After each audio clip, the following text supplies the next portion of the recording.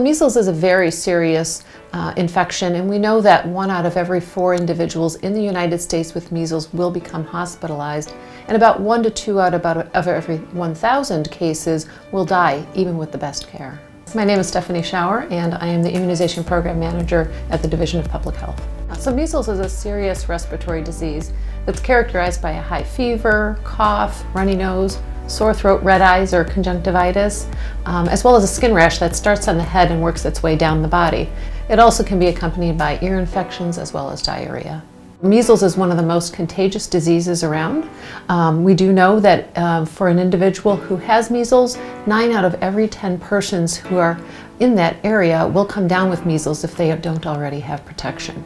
There's actually been documented transmission where someone was in a healthcare facility and it was unknown that they had measles, and they left, and within 2 hours someone else came in and was unprotected and came down with measles. So the best way to prevent measles is through immunization. It's a safe and effective way, and the vaccine is typically given to kids when they are between 12 and 15 months of age. They'll get their first dose, and then the second dose is given at 4 to 6 years of age, just before they go into school. But if people haven't had their shots, it's not too late. You can go ahead and get vaccinated. And it's important to remember that other individuals need protection too.